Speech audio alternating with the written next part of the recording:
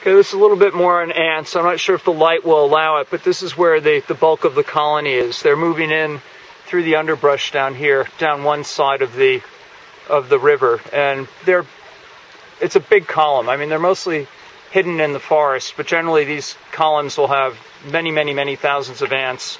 And the column may be a couple of meters wide and 10 or 15 meters long. It's a big band or front that moves through the forest